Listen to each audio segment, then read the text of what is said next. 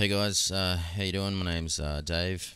I just thought I'll do a quick video to show you how to basically automate EQ in Logic Pro X.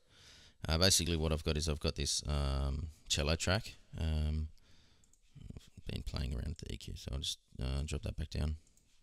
It's basically a cello track, so it's nothing special.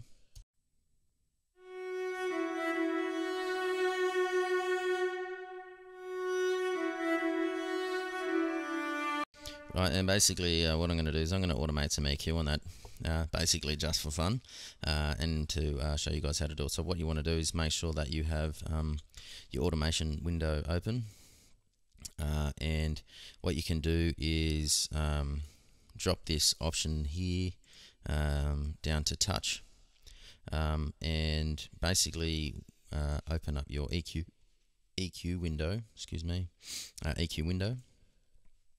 And then record over top of it. And what's going to happen is as I record and as I change,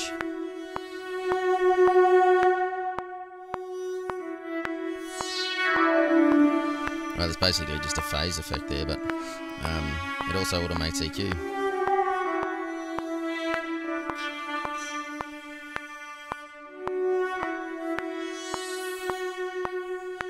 There we go, this one up.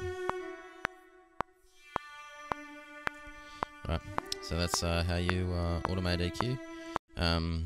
Have your automation tab open, make sure that's on touch, and you can do anything like that. Now if it's on touch and you change it, you can automate any setting.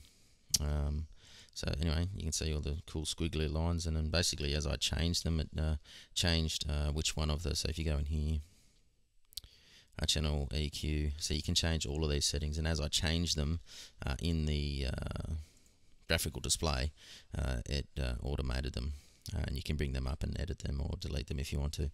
So that was just like a simple cello track that I put some, and at the end it just, as I record and as I change, apparently that recorded me speaking as well. Anyway, so that's that. Hope that helps somebody out. Righto, peace guys, be good.